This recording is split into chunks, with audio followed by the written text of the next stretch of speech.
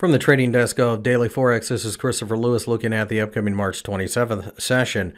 I have euro dollar in front of you. You can see we fell, but we found 1.0750 level to be strong enough to turn things around. So I think if we can get above the 1.0850 handle, we're free to go to 1.09 and then 1.10.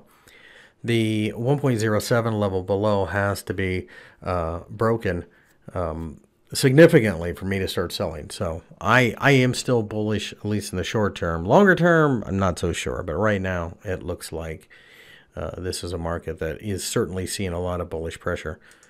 The British pound fell initially during the session here on Friday, but the 100-day exponential moving average has offered enough support as we test the 1.25 handle.